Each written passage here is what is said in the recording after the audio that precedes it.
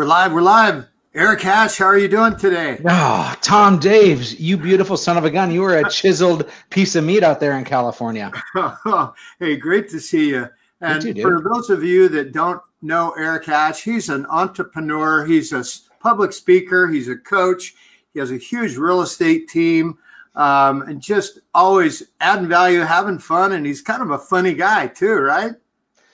It's what my mirror tells me every day. That's right. Well, great. I'd like to just jump right into it. First of all, Happy New Year. Happy new decade, right? So I know this time of year, everyone has perspective. They look back the last year or probably even the last decade. So I'd like to just start in with looking back over the last decade. Yeah. What were some of the things that you have learned and some of the things that you're going to be able to take action moving forward based on your journey the last 10 years?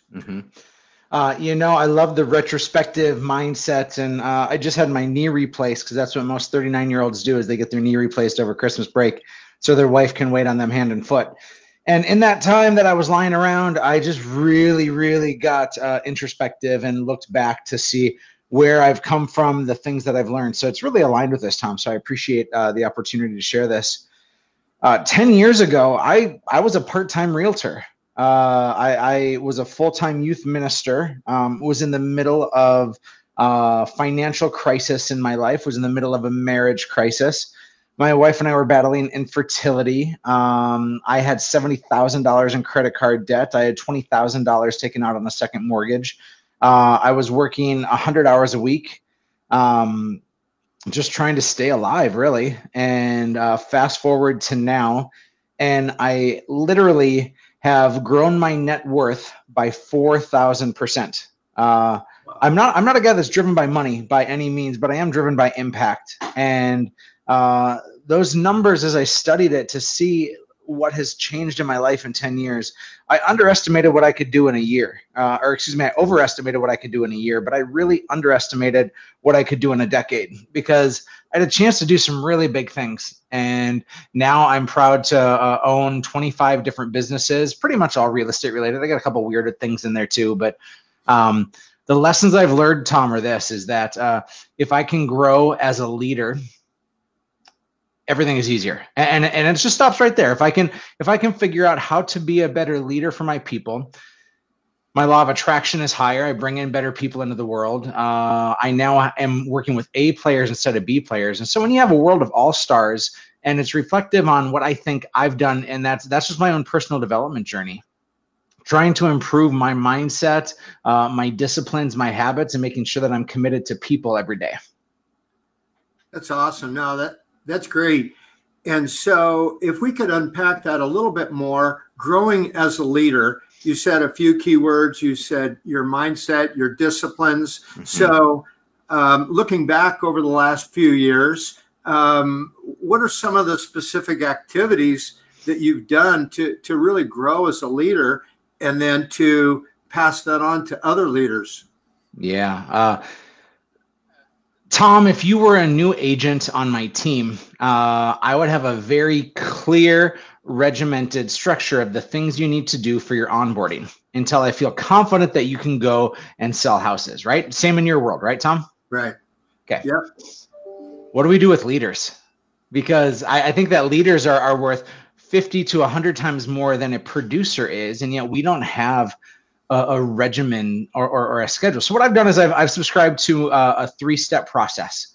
It's really easy. It's watch me, watch you, go and do.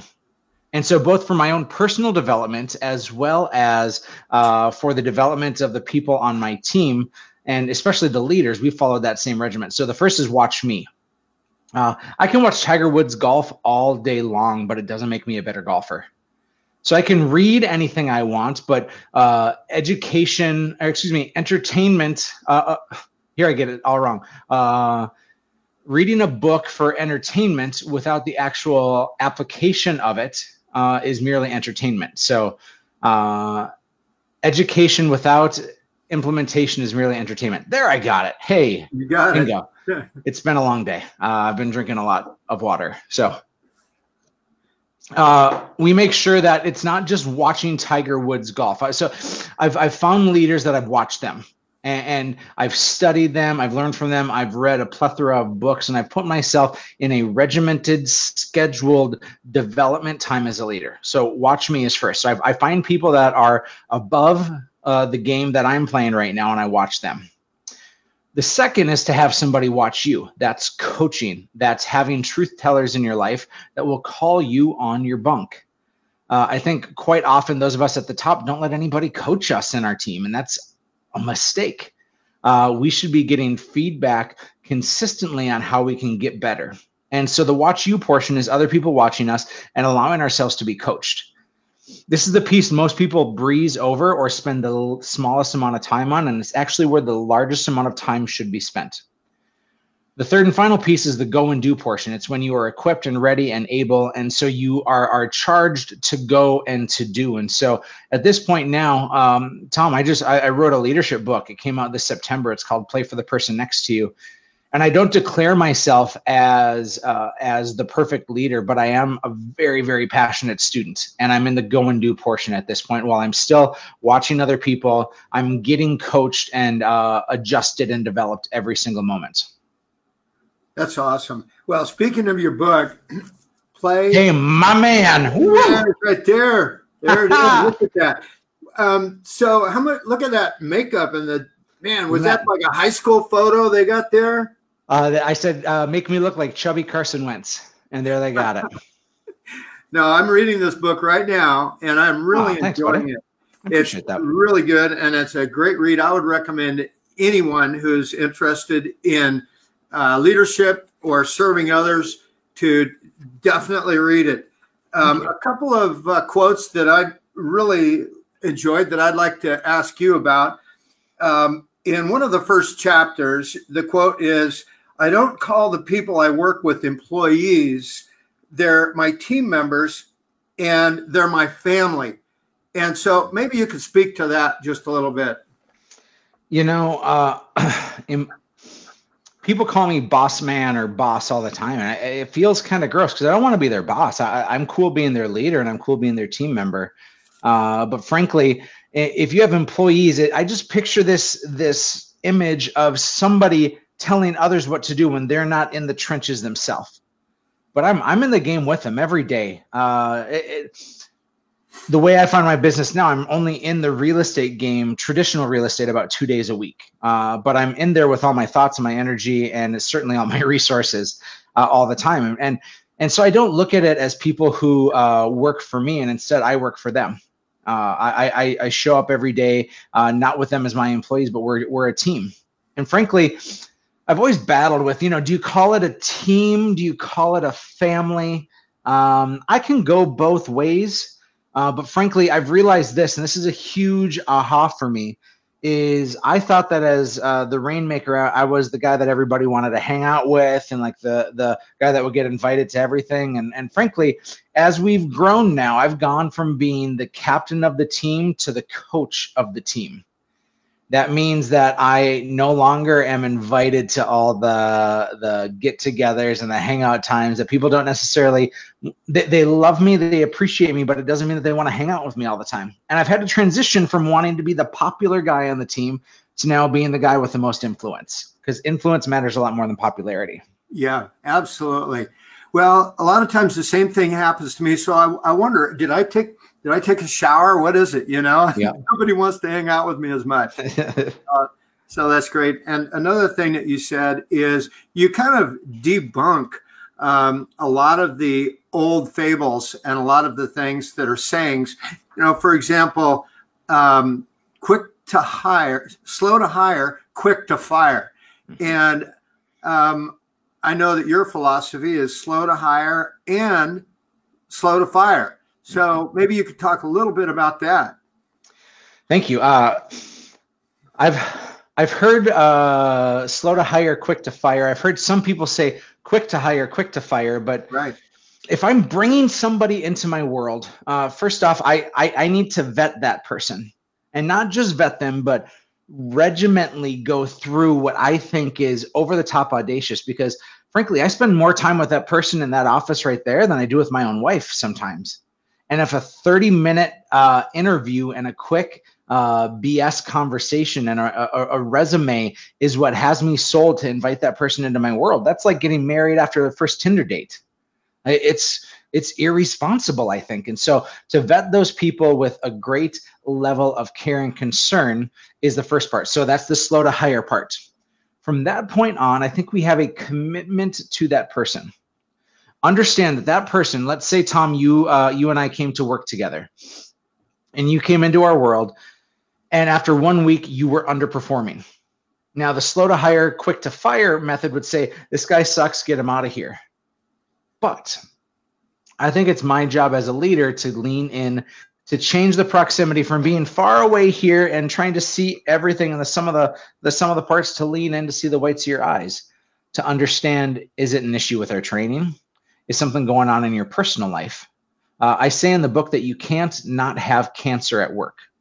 And I think that we oftentimes make the mistake of not wanting people in our working worlds to fully embrace what's happening in their personal lives. I think it's impossible. And so if you came to work with me and after a week you were struggling, instead of firing you and treating you like a commodity that's easily replaced, by the way, I just spent hours and hours and hours working to get you in and then training to build you up.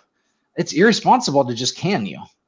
That's not how I treat people, Tom. And frankly, if I am playing the infinite game, Simon Sinek just wrote a book called The Infinite Game, talks about the difference between the finite game, the short term, and the infinite game, which is the long term.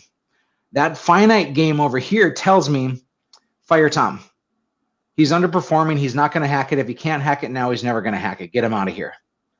The infinite game says everybody's watching, and how you treat people matters, and what you do for one another matters.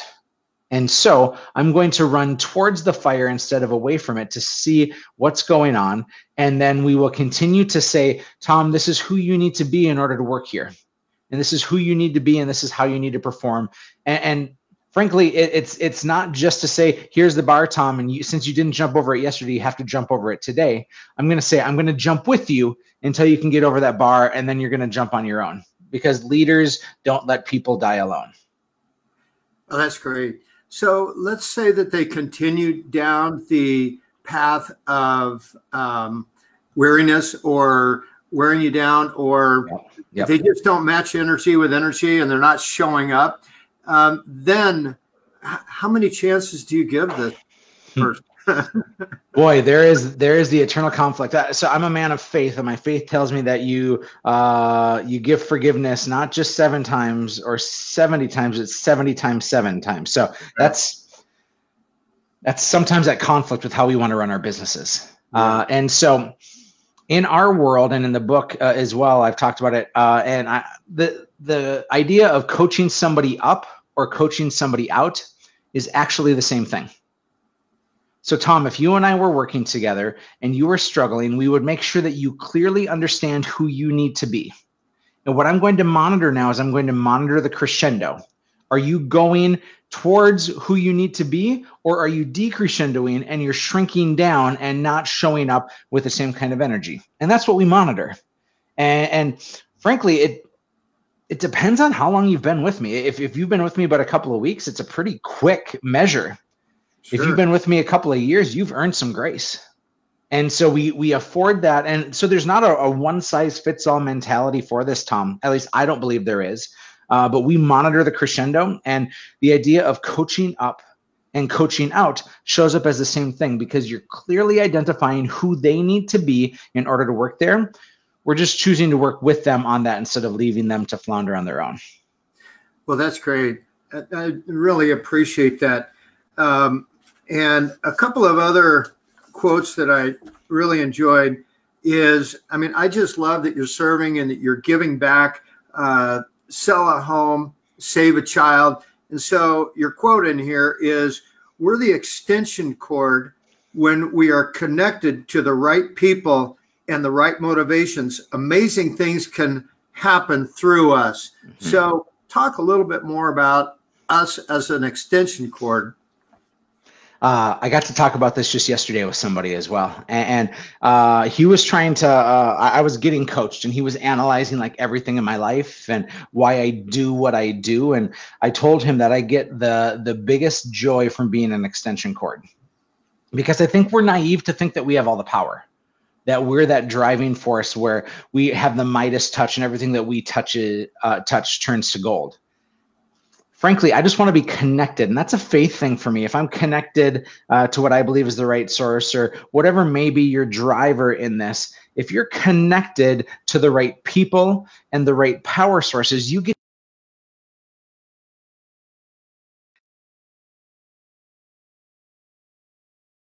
take any of that lightly.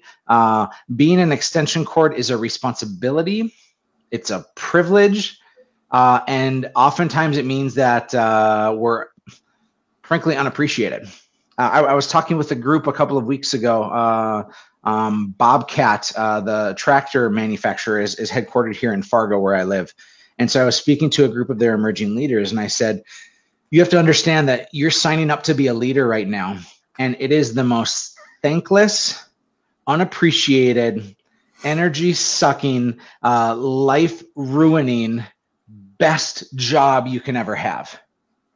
Is you get to watch all these things happen through you because you've been a part of it. And if you do it right, nobody gives you any credit. I like that. That's awesome. And the pyramid that you have here is really awesome. And I like the fact that you have at the bottom is, who we're serving: God, self, family, then team members, then clients, and then at the very top is the community. Yes, sir. So can you speak to that a little bit, and how some agents and business people have that pyramid reversed? Tom, we as men don't oftentimes talk about self-care, and we should. You finished a couple of weeks before I did, but you finished a 75 hard challenge in which you physically and mentally challenged every bit of you for 75 straight days. Yeah. What you did is you took care of the base of that pyramid. And wouldn't you know, when you took care of the base of that pyramid, you probably had more strength for your family. You probably had more focus on your team members, on your clients, and on your community. Am I right? Absolutely. Yeah. And that's the thing that we have to take care of, is we have to take care of our self-care, our relationship with our creator, and our family.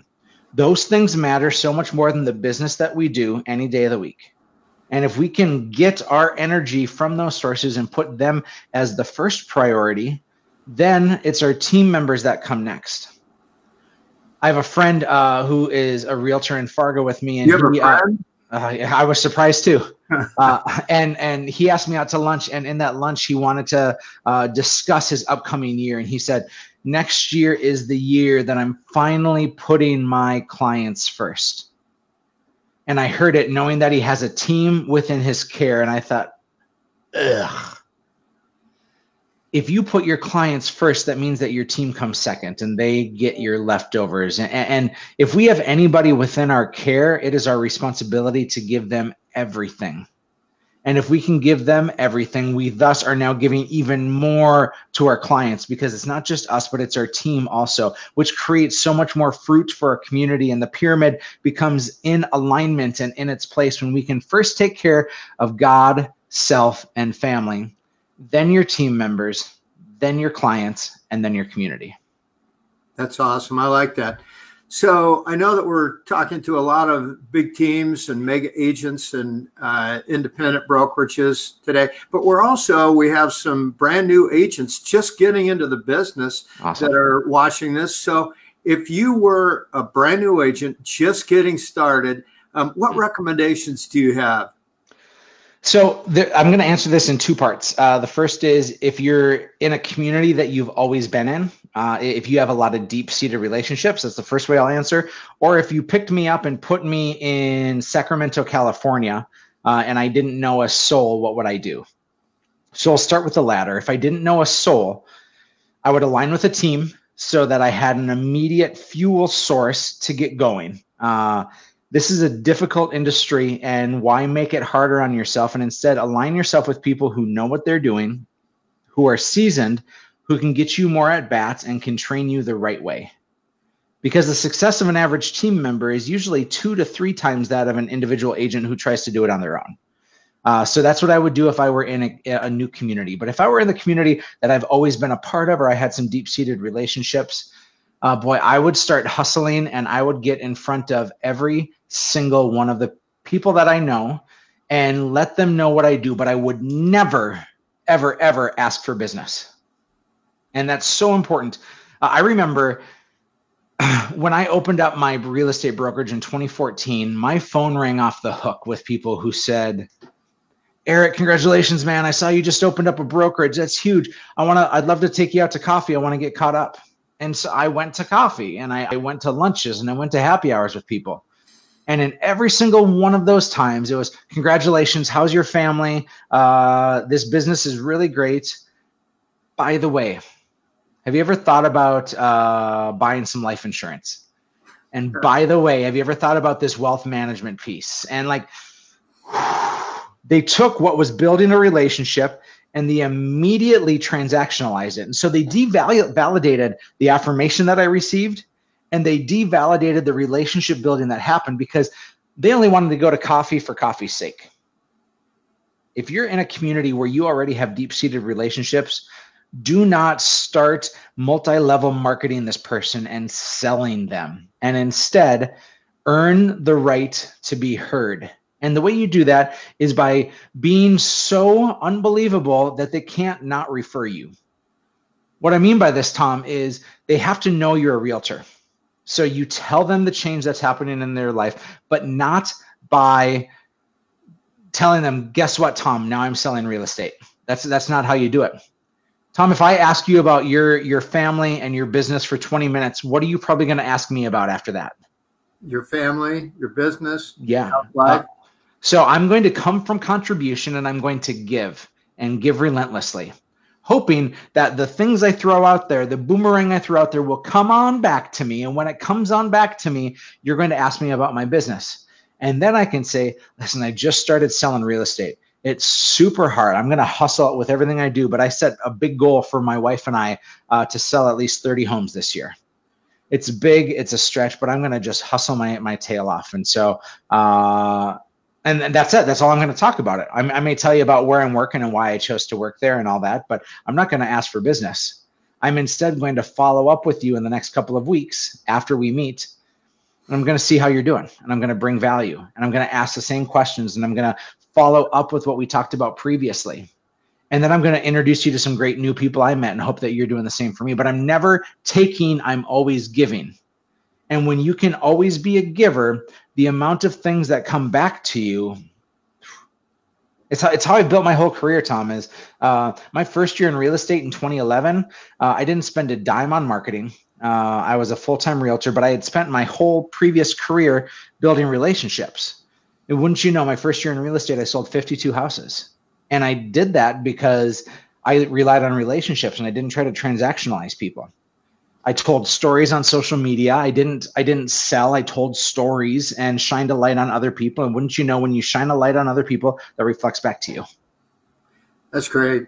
I appreciate you sharing that, Erik. Yeah. So I know we started off kind of taking a look back at the last decade. So I'd like to take a look forward, and maybe you could share your crystal ball, what you think is going to happen in the real estate world in the next 10 years. And then also, what's your vision in the next 10 years? Yeah. So my real estate crystal ball tells me that in the next 10 years, the amount of realtors that will exist will be probably 50% of what it is today. I think that technology is going to demand that we sell more and we make less per transaction. I don't believe that half the people that are doing it right now are going to cut it. Relationships still win, but people are going to be reliant on technology. It doesn't mean that realtors will cease to exist, but it does mean that a realtor has to be leveraged exceptionally well with the technologies that are there for us, because the consumer is demanding it. And frankly, we need to adjust to where the consumer goes. This iBuyer movement is an interesting one, Tom. and to see what's happening, because here in little Fargo, North Dakota, I started an iBuyer movement 18 months ago, and I bought 36 properties so far. And frankly, I'm making more money doing that than I am running my real estate team when all the houses sell. I got a lot out there that haven't sold yet, and so I don't have the money for it yet. But I think that realtors are going to get a little more savvy. We're going to see things bundled together more, and so it's going to become one-stop shops. If I'm going to go to the Tom Daves team for real estate, I'm also going to want to go there for mortgage and insurance and title. And I'm going to want to get everything under one umbrella, because frankly, Zillow is going to offer that. And Zillow is not the enemy. Zillow is the capitalist who is the fastest one to get to what the consumers want. And the consumers want ease, and they don't want the hassle of what it takes today. And so the Tom Daves team and the Tom Daves company is going to look very different in 5 and 10 years than what it looks like right now, because all these other ancillary supportive businesses will need to be a part of it. So that's my prediction for where we're going. I could be totally wrong, but it's pretty researched with that answer. Well, that's great. And then your vision for Erik Hatch, your 25 companies and your brokerage. You closed 636 transactions. We did. Helped 636 families, I might say. Congratulations. That's awesome. How about you? Prestige worldwide is what I'm going for, Tom. We're I never thought I'd have 25 companies. Now, that's always a little bit of a skew, right? Because half of those are investment groups and that sort. But I have LLCs for them, so I guess I'll call them companies. I believe that what I just shared with you of where we're going, that's where we're pivoting right now, and trying to create a one-stop shop environment. Frankly, we are handing out mortgages to people, and we're handing out insurance business to people when we're the ones earning the reputation, earning the business, doing the marketing for it, and people want to trust who we are, not just who we're connected to. And so we're going to continue to open up those ancillary businesses. We're going to keep flipping houses. We're going to keep finding those opportunities. There's big chances of growth with wholesale, with property management. Those are a couple things down the pipe, but that's just in the next 12 to 24 months. So 10 years from now, I assume I will own some sort of robot flying car company. Frankly, I think that things are changing at such a dramatic pace right now in the world that none of us know in the next 10 years of what that company. I think the company that's going to have the biggest growth, Netflix had the biggest growth in the last 10 years with a 4,000% appreciation in their stock. I think that next company doesn't exist yet, or doesn't, it's not publicly traded, because I think technology is moving so fast that we don't know yet. So frankly, I want to find every ancillary business, from having my own construction company to cleaning company to landscaping company to lawn care company and everything in between, so that the brand Hatch becomes synonymous with being taken care of. And we're just going to offer you all the mediums on how to get there. Well, I think you nailed it. I mean, things are just moving so fast. It's just going to be like an e-ticket ride at Disneyland or Disney World. It's going to be pretty exciting, fun ride. And real estate, like I always say, you can go from the height of exaltation to the depths of defeat within the same 60 seconds. So yes, it's going to be a lot of fun. Well, hey, Erik, thanks so much for joining us today. How can anyone get a hold of you? How can we get a hold of you, Erik? You know what? Go to hatchingleaders.com. Easiest place if you want to pick up the book, if you want to see some of the things we're doing. It's going to connect you to everything. Oh, what a handsome guy on that. Look at that. That's awesome. Hubba. Erik, Happy New Year. Thank you so much. Thanks, Tom. My pleasure. We'll see you soon. Thanks again. Have a great day. God bless. You too.